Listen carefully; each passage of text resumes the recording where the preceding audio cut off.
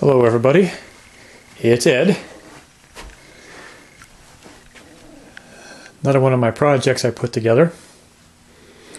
It's a microcontroller based project, so basically what we've got here is a protoboard, which is a plastic doohickey, that's a technical term, which allows us to put chips, resistors, other various equipment, components, electronics components. We plug them into this board and we can make all sorts of wonderful combinations. We can try out things, change it, move it around, wire things up very quickly, take them apart.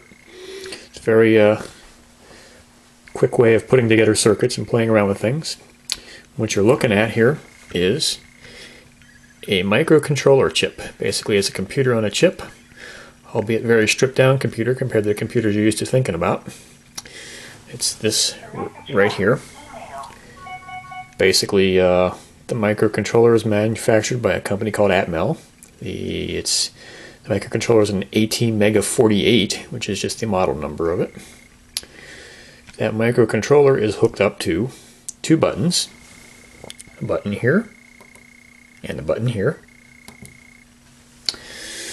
Powering the microcontroller, you'll see a couple voltage regulators here.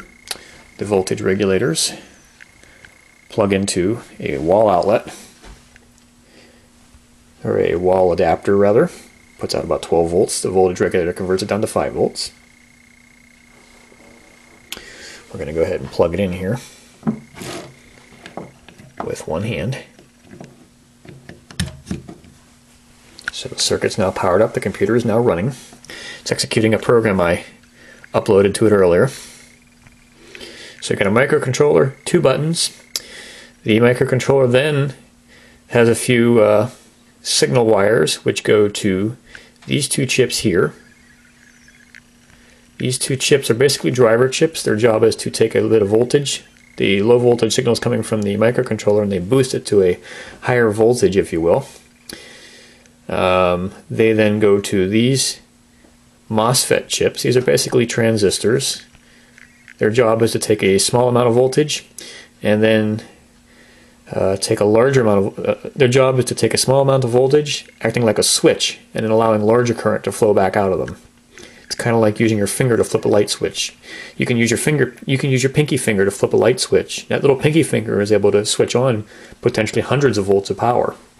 So you're using a small finger to flip on a switch, which allows you to turn on a much bigger circuit, and that's essentially what a transistor does.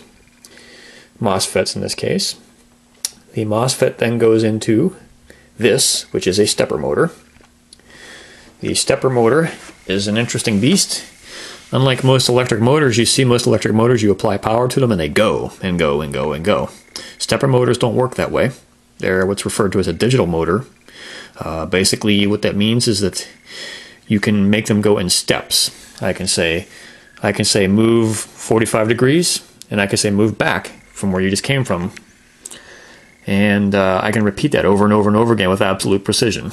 And that's essentially what a stepper motor is. And you can see on this stepper motor, I have attached a little piece of styrofoam, a little pointer, so that we can see it move around. And here goes. If you notice two buttons to the right and the left. We're going to hit the right button. And hey, did you see that? It goes 90 degrees. Now I programmed the computer to move the motor 90 degrees. I could have programmed it for 15 degrees, 5 degrees, a super tiny steps. I could have done all sorts of things, but I chose 90 degrees. Do it again, and again, and again. And look, it comes right back to where it started. So if I push the button 4 times, it'll come back to exactly where it started from. Look at that. And you might guess the left button, what does it do? It goes the opposite direction. So I can go one button forward, one button back, and it always comes back to the same spot where it came from. Isn't that just nifty? Oh yeah. Gotta love microcontrollers. Bye-bye.